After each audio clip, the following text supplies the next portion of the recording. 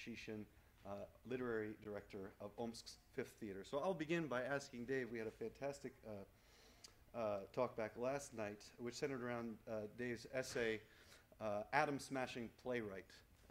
And that was about the works of Klavdiev. And I wondered, Dave, would you favor us with a few points from that essay? Sure. You know, one of the things after I first encountered Yury Klavdiev in 2008 in Slovakia, when I was at a festival. John Freedman had curated the Focus Russia portion of the Nova Drama Festival that was there. And I walked into a theater not knowing what I was going to see. I didn't speak a lick of Russian. And I saw a production of I Am the Machine Gunner and was absolutely floored by this work.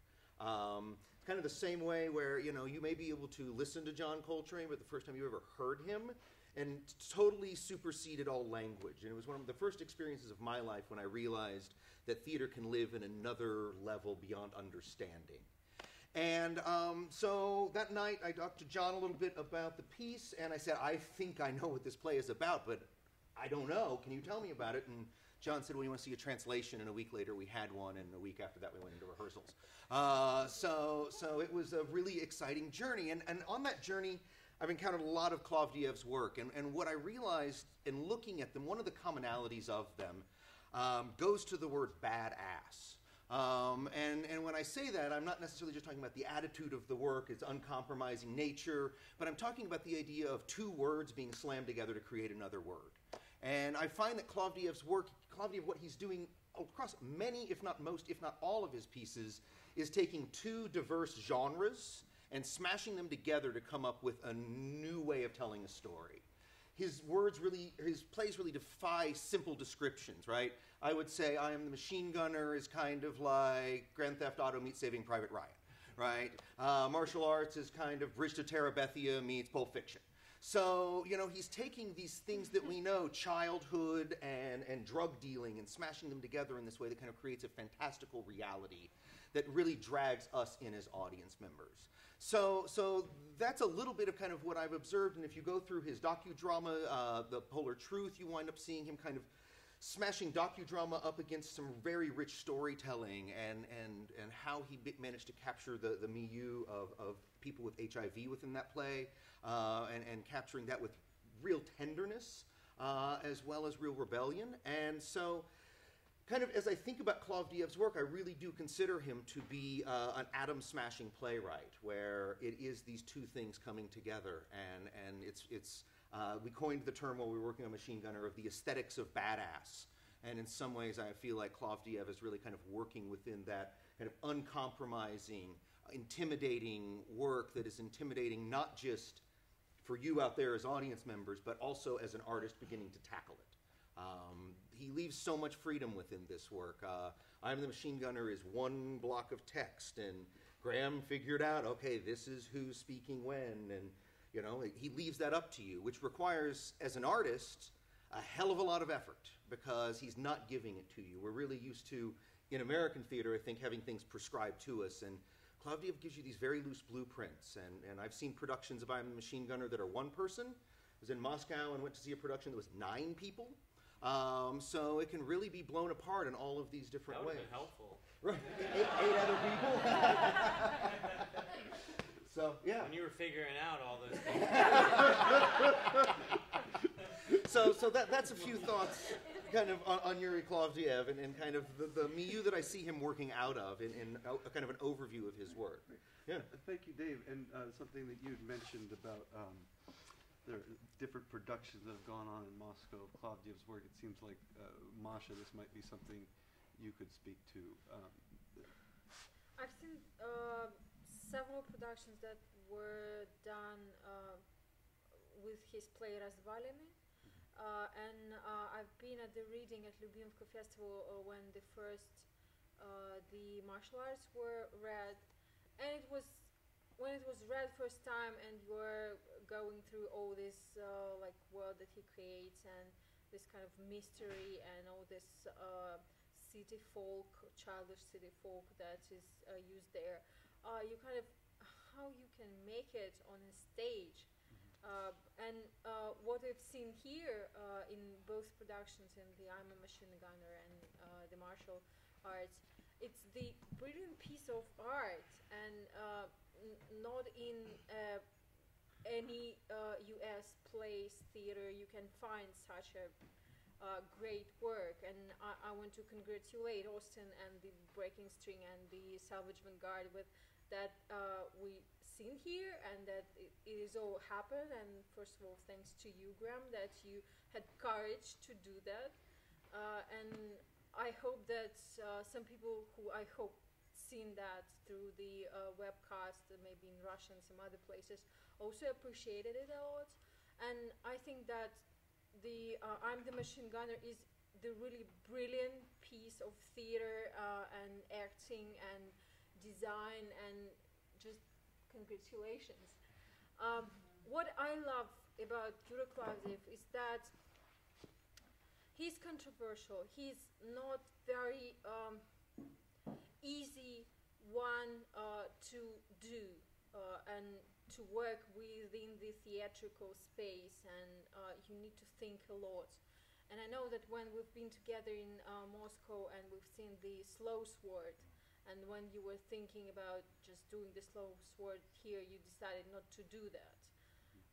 So it is not easy to work with Klavdiev because he creates his own world. He has his own mythology, which he invents and builds, and each and every piece that he creates, he has his own mythology in.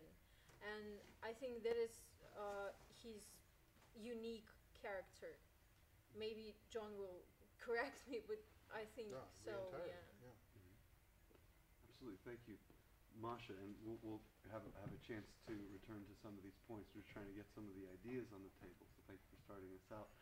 Pavel, I wanted to turn to you. You're from Omsk, which is a several-hour plane flight from Moscow, out in Siberia. And I'm curious if you might talk some about new Russian drama, or now I suppose it would be contemporary Russian drama, in the provinces, how it's experienced.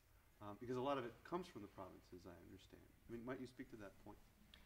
I think that here in Austin you've got more Russian, new contemporary Russian drama than in provincial Russia.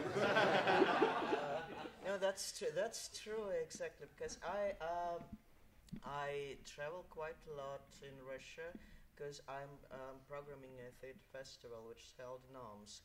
So this is why I'm trying to see as many productions as possible, especially in the provinces, not in Moscow. And I should say that Moscow is very different from the other parts of Russia, even from St. Petersburg in a way. And for me, I should admit, well, although I'm ashamed to admit, but I've seen these two productions of these two plays for the first time here in Austin. I am the Machine Gunner, so it's my first time when I sit on stage, and martial arts as well. Although, new Russian drama, contemporary Russian drama, and contemporary Russian playwrights are not very popular outside of Moscow, unfortunately. And there are very many state-owned theatre companies in Russia, and about 400 theatres in the whole country. And I think you can, well, there are only about 10 or 20 companies who stage contemporary playwrights.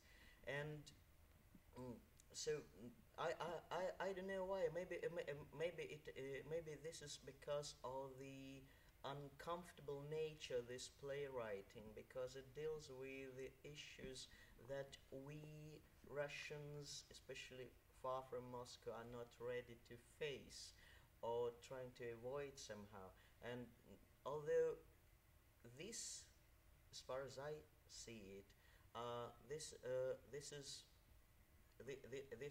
concept is going away now, because theater people believe that Russian audience do not need contemporary playwriting, and what we do in a laboratory format, as when we present contemporary plays as stage readings, something, they attract lots of audience, in provinces, in Omsk or Novosibirsk or in Krasnoyarsk, and I think that it will change in, well, maybe not in the nearest future, but maybe in 5 years' time.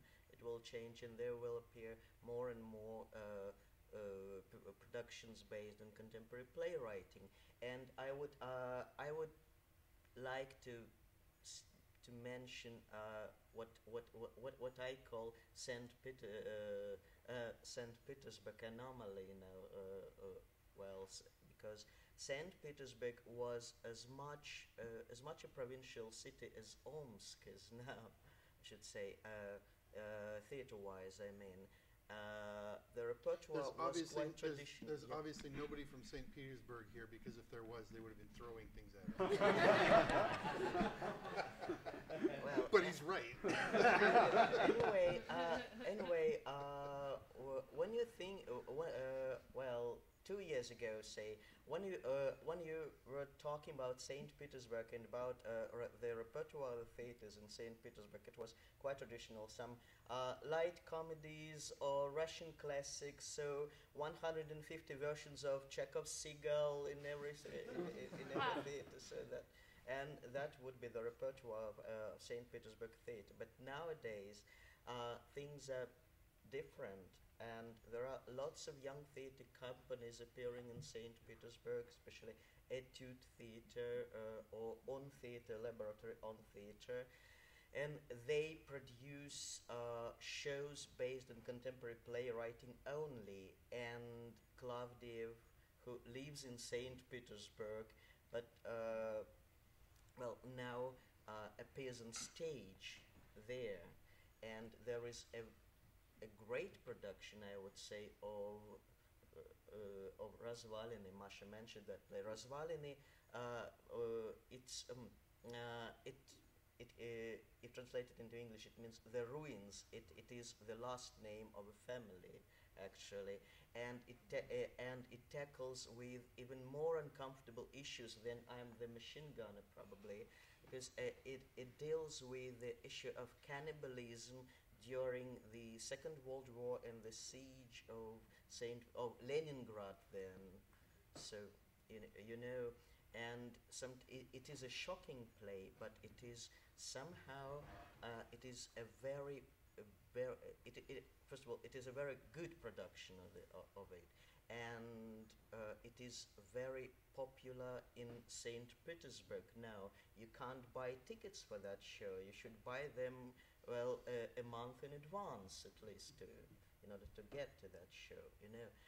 So St. Petersburg, unlike Moscow, is a very conservative city, but I think that St. Petersburg will be an example for Omsk or Yekaterinburg in a way, or for Novosibirsk, and new contemporary Russian drama will appear there as well.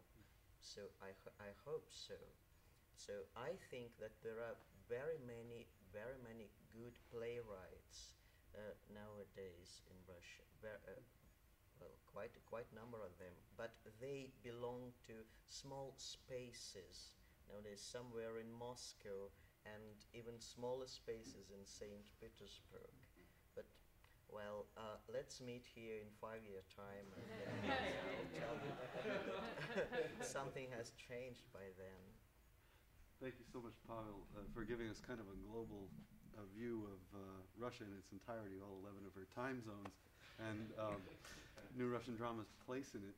I wonder if we might zero in on Moscow, since we have a gentleman here who's absolutely immersed in that particular scene. John sees several hundred productions a year, or a couple hundred. I want to swing out first before I come back to Moscow, because an interesting thing. Pavel lives in Omsk. He's actually from Yekaterinburg, and it's really important to say that another real center for playwriting is in the city of Yekaterinburg, Pavel's hometown, where in fact you can see lots of contemporary plays, because there is a playwright by the name of Nikolai Klavdiev who has his own theater, who teaches playwriting there, and who does a lot of productions of contemporary plays, and takes some of them on tour from time to time. But the only other city really in the last 10, 15, 20 years that has really had a concentrated number of writers outside of Moscow, new writers outside of Moscow, has been Tolyatti, which is where Klavdiev is from. If any of you were here at the reading today of Trash, the author of that play is also from Tolyatti. But the interesting thing there is, if Kolyada stays in Yekaterinburg and writes his plays and stages his plays, and most of Kolyada's students stay in Yekaterinburg and write their plays there, Vasily Sigarev, Oleg Bagayev, Yaroslava Pulinovich, I realize that's alphabet soup, but those are all really big names in Russian drama, very big names in contemporary Russian drama. All of them have stayed in Yekaterinburg and continue to build and develop the art form in that city. Tolyatti, which produced several really fine writers, Klavdiev, two Durnikov brothers, a guy by the name of Vadim Livanov, it did not hold as a unique place that was capable of developing a school over a period of time. Klavdiev ended up going to St. Petersburg, as Pasha pointed out. Misha Durnikov moved to Moscow. Vadim Livanov unfortunately died of cancer as a very young man, 44 years old, a little over a year ago. And so there's just one of the major writers left there in Tolyatti. So Tolyatti never really, it's a major city. It produced several major writers, but it is not going to do that anymore. The Tolyatti phenomenon, as it was called, is now over. It's a part of history. Moscow tends to suck things in and bring people to it. There's lots of examples. I mean, there's again, I hesitate to throw alphabet soup at you, but believe me, we're talking about major writers when I say someone like Mikhail Ugarov, who founded Theater Doc and is a guru of contemporary Russian drama. Misha Ugarov is not from Moscow, he's from Arkhangelsk. Maxim Kurachkin, whom many of you know personally because Max has been here twice. Maxim Kurachkin is not from Moscow, he's from Kiev. He comes to Moscow. And so Moscow is a place that gathers, that attracts like a magnet and provides opportunities for people to stay, grow, and produce new work. And of course, the variety of things being done in Moscow is enormous. And if we talk about Klavdiev and we talk about Kurachkin, or if we talk about Olga Mukhina, again, whom many of you may know because she was produced here 2 years ago, Graham staged her play, Flying, which I want to point out is just out as a movie. Came out about 15 days ago. Flying came out as a movie in Russia. These are all, and Mukhina was also, she was actually born in Moscow, but she grew up outside of Moscow and returned. These are all very different writers, and Moscow is more than capable of having room for these people and giving them an opportunity to develop each in their own way. So the atmosphere there in the playwriting community is really extremely varied. And indeed, I will just support what Pasha said. Literally in the last 2 years, St. Petersburg has gone from being a 0 on the map of contemporary writing to, on a scale of 10, to maybe 5 or 6 already. I mean, you know, a huge leap thanks to this theater called On Theater, which has really invigorated the city and has created an interest in new plays and is going to continue, I'm sure, doing so. So it's one last thing. I would say that we are at a turning point in contemporary Russian drama because the writers who showed up began creating new styles, giving us new names, giving us new kinds of works. That is Maxim Kurachkin, that is Yury Klavdiev, and the like. They are now, if you will, masters. They are now major writers. They are established writers. We know them. We trust them. We can trust them. We know that they're going to give us quality. We know what kind of quality that is. We know what kind of style it is. And their authority now is such that it's much harder for younger writers coming up behind them Many of the younger writers for the last couple of years have looked like they are epigones. They have looked like they're copying. Have looked like they're using the models of these writers who we can now call masters. And it's been pretty hard for them to break through. I think we're beginning to see a few signs of another generation pushing up through, and indeed, maybe not even 5 years from now, maybe Pasha will have to come back in 5 years for the provinces to catch up, but I think maybe in 3 years in Moscow, we may see, you know, a whole other generation coming up, pushing up under Kuruchkin, Klavdiev, and the likes. Well, this is absolutely wonderful. I wonder if I might solicit reactions or reflections to some of these thoughts from the audience. Yes, sir. Yeah, so I'm going to expose my ignorance here. That's a good thing to do.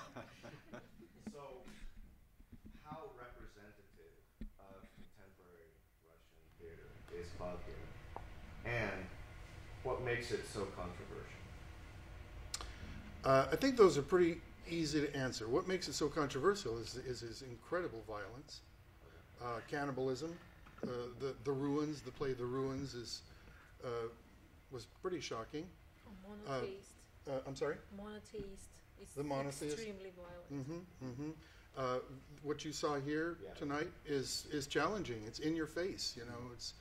I think that's an easy one to answer. How what's the word you use? How characteristic? Yeah, representative. Well, in the sense that he's pushing envelopes, in the sense that he's pushing an audience to go beyond their usual comfort zone. I think all of the writers that we're talking about in this generation all try to do that in very different ways. Kuruchkin tends to do that more intellectually, stylistically, confusing the audience, throwing them red herrings one after another, sending people off on wild goose chases, all kinds of stuff. That's all a matter. Whereas with Klavdiev, it's like he's just coming right at you, like Joey Hood, just comes right up to us and just like, that is Klavdiev coming right at you. So it's not just social themes, it's also, because it seems to me, again, as a total amateur, that Russians tend to worship their classics, right? Like Chekhov, like you said, right? So is it also, I guess, social in terms of not just rejecting the old way of writing plays, or like Chekhov, or because, like, for example, you said that in St. Petersburg there were 150 productions of Chekhov. Right? That means that there's not 150, or 75. No, right, that means that there's that much demand for that kind of stuff, right? And so, by presenting, say, the ugly side of contemporary Russian society, is that by itself controversial? Do you want to take that, Masha? In a way, yes, because what was called the new drama was formed as an answer to the completely becoming artificial theater which sticked to the classical authors, and the young generation failed to believe in that and just had no sense in what was happening on the stage, and they wanted to do something that they're really feeling true and right and appealing. And what is important about Klavdiev is that the sense of the provincial Tolyatti, the sense of this time between 90s and 2000s, and the amount of events and violence and destruction and blood, what was happening in the country and in Tolyatti in particular, because of like businesses, crimes, and guns and shooting in the streets. It was happening, and there were no articulation for that in the theater, in the art at all. And he just found the way to speak about what was bothering him, and it was kind of sincere way to do that. And that is, I believe, where his uniqueness is. Are there any productions of this with actual children playing the children? I mean, would that be possible? The martial arts had never been produced in Russia. There were only one reading during the festival of young playwriting, young drummer, Lyubimovka one. The world premiere of this play took place in Baltimore at Towson University 2 years ago? 3. Already 3 years ago.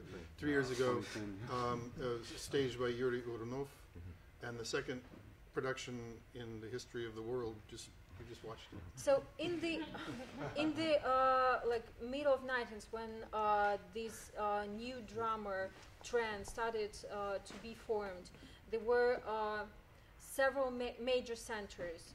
It was Moscow, it was Yekaterinburg, and it was Telyati when Vadim Livanov, the major playwright, started gathering people around himself, doing the festival, doing readings, bringing people from Moscow and from other places to read the plays and to create some vibe around that. And so appeared Durinkov brothers, Klavdiev, Kira Malinina, and some other authors who went. Kira now lives in Ukraine, Misha in Moscow, Yury in St. Petersburg. Slava Durninkov stayed in Telyati, and he's doing some social work there and still writing, I believe. What we're now witnessing is that this centers of like why playwriting life is a bit switching, changing. Moscow stays as more political and now more socially engaged. Young writers are more willingly participate in the social project, in the applied theater, what the theater dog does, or they try to find the new forms and like do adaptations of the classics, what the Ugarov does with the Center of Drama and Playwriting. Yekaterinburg encapsulated what they were doing, their trends and their mythology, their own mythology, also very dark one about apocalypse. It was like believed that they are knowing about that a lot, and they're writing about that, the Sigarev, the Bagayev, and Yaroslava Polinovich appeared like a very, very young voice, and she's very popular now in Russia, and she staged all over the country, in Yaroslavl, in so many different provincial theaters, and that is like in the contrary what Pasha told. So some playwrights, they are popular even in the province, because even in the provincial cities where a new director came to a theater and he wants to change something, first thing that he tries to do is the new drama, because it's like very, very near to what people think, people feel, what are on the tips of fingers. And yes, and now during the past maybe 2 Lyubimovka festivals, we're witnessing that there are appearing very interesting center in Minsk, for example, in Belarusia. Some playwrights are coming from there. They're writing in Russian. They're kind of Russian language playwrights, and they're coming to Moscow because Moscow becoming a gate to any other theaters around the country, and they can get their plays to be read, to be heard, and then maybe get some future for like stagings. I ask, Dave, you were nodding your head. You have? Yeah, well, as an American going over to something, there's a couple of things that I found really interesting in kind of the controversy and the things you're asking about this. I had the great pleasure of going to Lyubimovka, which is the Young Playwrights Festival where martial arts had its reading, and saw something that I'd never see in the U.S., which was in a room half this size, 120 people squeezing in, people propped up in windowsills to hear readings of plays, people crammed out doorways to the point where I had a colleague who was like, I'm claustrophobic, I get out of here, right? And there's this huge hunger for this writing among young people that I found remarkably encouraging. So, but as Pavel was bringing up, right, who's going to pay the ticket price to come see the productions? And when we get into controversy, there was one thing that happened, and correct me if my memory of this is wrong, but a number of these writers started writing for TV and started putting some of these issues into television episodes. And there was a television show, I believe, called Škola that came out. Škola, which school? School, yeah. Right? And when I they was just translating your good Russian. Oh, thank you. I'm working on it. I'm working on it. That's my job here. I love it. I love it. And when that came out and these things were put on TV, because TV is that much more impactful, the series was, I think, wasn't it put on hold for a while, or wasn't it canceled? Because this shouldn't be going to the mass. It's okay in the theater. So I've got 1,000 questions. Well, that's great. There's actually one audience member that had a really powerful reaction I got a chance to speak to, and I wanted to ask him to share his thoughts and experiences. That's Johnny Meyer. Johnny's a veteran of the war in Afghanistan, and had a particularly powerful experience watching I Am the Machine Gunner. I wonder, Johnny, if you might talk a bit about that. Well, first, I just want to say thanks for everybody for coming out. It's great to all the great institutional support and creative work that goes into bringing this to Austin. So thank you for that. And I am a machine gunner, and both plays had a powerful effect on me, and they're just beautifully done. So congratulations to you on that. But I guess the effect that I had with I am a machine gunner was that for many of us, as Mr. White mentioned over the break, I think that many of us have grandparents that were in World War II as well. And I myself lost my grandfather, last veteran in my family besides me, just passed away over Christmas. But what was shocking and amazing about I'm the Machine Gunner is that here is an instance of a grandfather that's a veteran whose experience was so horrifying and so entrapping that the pathos of violence committed him, not only him, but his grandson and subsequent generations into the sort of psychology of violence, trapped into those mechanisms that Joey gave us tonight in those two characters. And it was an extraordinary thing to see here, and it was wonderful to watch the narrative break, and us as human beings, of course, are trying to put it back together again. I'm sure we all did, flawlessly. But it was extraordinary to watch that art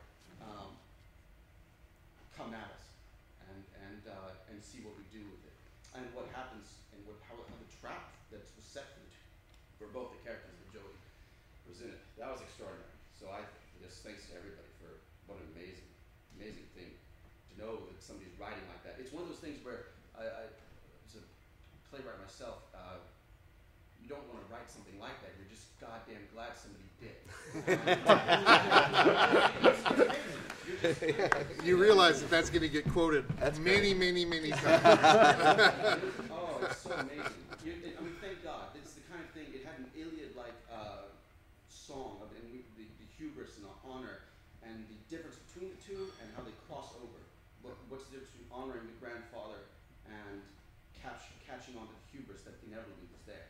And God, think of you can't help but think, what was it like for the wife, the grandmother, who had to live with that, or the children, or to your character who really gets in there. It was gorgeous. What a gorgeous piece of work. And both sides were like that. I had a powerful experience to the other one too, but I think that I just had to speak about that one. I'm sorry for talking for so long. This is great. My country. Thank you. I want to say Thank thank you. you too, Johnny. I'm sorry I have to take my leave, but No, thank you thanks. for your reaction. Great Thank work. you for saying so. Great work, Joey. And thank you all for being here. Love you all. I think we have time for one more question in this formal, structured atmosphere, and we will transition into the lobby where we can continue discussion. Yes, we'll go 1, 2. I said one question, and 2. So quickly, yes, ma'am. Tanya, yeah. Connection with the Russian diaspora. You know, there are dozens of, well, hundreds, I should say, millions of Russians living in Israel, Germany, and the United States and Canada. There is a Russian theater in Houston, a children's theater in Houston and in Boston. Apparently there should be some playwrights. Since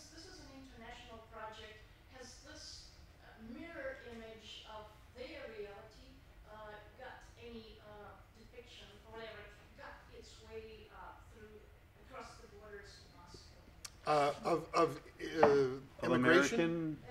Right. Of people living in immigration. Speaking playwrights who live in the United States or in other countries. The short answer to that, Tanya, is no.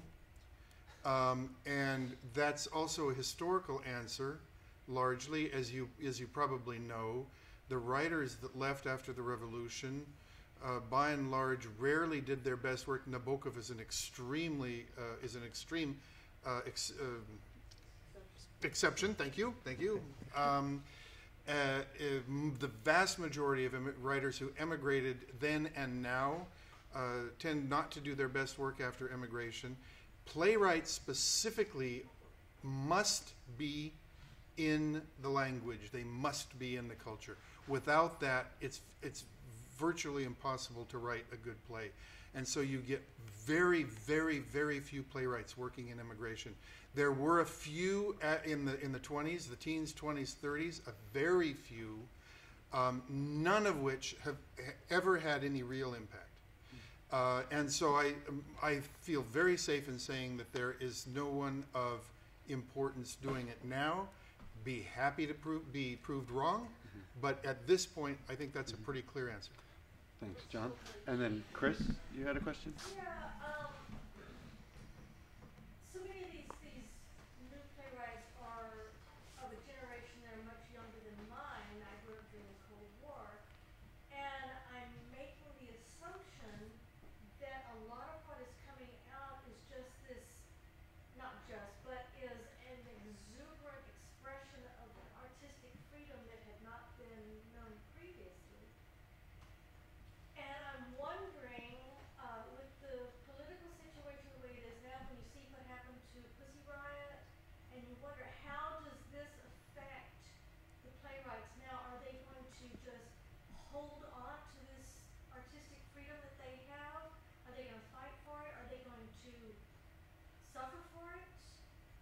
I don't want to dominate. One of you guys want to take that? You don't want to take that? Well, I understand why she doesn't want to. I can, but I'm not as much in the material as you, for example. I know some projects that are happening, and I know the position of Yelena Anatolievna Gremina and Mikhail Ugarov, who are running the Theater Doc, and that what they are doing and how they adjust themselves within their reality and political reality. They are doing already done the 2 productions about the Magnitsky death, and it's quite straightforward thing. It's a kind of, it's not a court session, but it's a kind of artificial way of telling what these murderers will get after they die. In a way, but revealing the actual facts of the case and actual names and interviews. It's very documentary based. And on the other hand, they get the government money and they do social projects on them, and they go for schools and they do theatrical adaptations of classics, and so they kind of find their balance to save their artistic freedom and do right things anyway. Very briefly, kind of a coda. I'll just say that your question, Chris, in a sense, presumes that it's kind of monolithic. You say, will they want to preserve their freedom? But all of these writers are all very different. They're all individual. You have Nikolai Klavdiev in Yekaterinburg actively supporting Putin and his policies. You have Gremina in Moscow actively opposing Putin's policies. You have Yury Klavdiev in St. Petersburg, who is politically kind of like all over the place. He's if we talk about him politically, he's a very difficult figure to pin down. So it's the answer. The reason that nobody wanted to answer your question, myself included, is because it would take an entire history book. Yeah, that's a really big question, which is hard to answer. Full diversity of different points. Yeah. Yeah. Yeah. Well, then there's lots of time to talk about it. I love it, so let's do it. Thank you all so much. Thank you.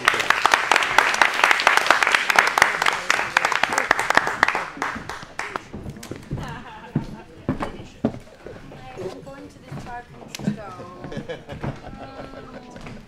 I'm so glad I got to see you. Fucking great, congratulations. That was really good.